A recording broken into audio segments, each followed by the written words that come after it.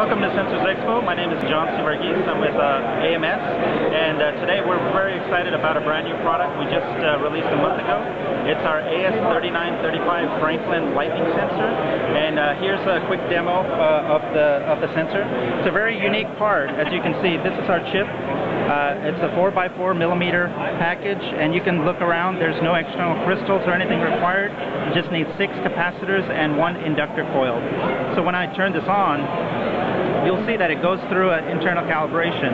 And what our lightning sensor chip does is it can detect lightning activity up to 40 kilometers away, and it can give you distance estimation as the storm is moving closer. So from 40 kilometers to 35, 30, and so forth, it can give you distance estimations such that if you're outdoors, if you're a sports enthusiast or sportsman, you get early warning so that you can take the necessary precautions as the lightning storm is getting closer and closer. So what we have here is a demo board that we have available for our customers.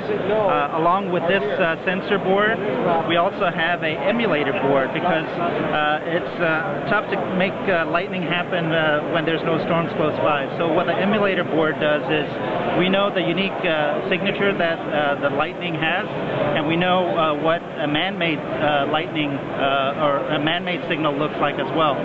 So we can discern the difference between the two. And what this emulator board does is we have the lightning signature programmed into it such that we can emulate 3 different distances for lightning strikes. One is far, one is mid, and also one is a close strike. And we can also emulate noise so you can see what the sensor does if there's a high noise level. So all of these types of inputs can be simulated.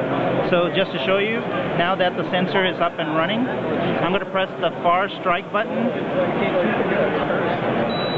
and you can see it has detected lightning, and now it's going to give you the distance estimation. So it's saying it's about 14 kilometers away. So now when I hit the mid strike button, you can see it detected it again, and you'll see that the distance has gone down. So in essence, what this part does is it can give you distance estimations from as far out as 40 kilometers and give you the distance as the storm is approaching. So this is a very brand new product that we just released about a month ago, and we're seeing a lot of interest from a lot of different applications. This chip operates in listening mode at only 60 microamps. So it's very low power, high level of integration, and we have a proprietary algorithm that's integrated inside the chip that enables us to determine whether the lightning signature was a real lightning signature or whether it's a man-made signature. So on this board we have an LCD, a buzzer, we have a microcontroller, and there's the sensor chip, and you can see it's running on 2032 coin cell. So this was targeted for very low power portable type of applications.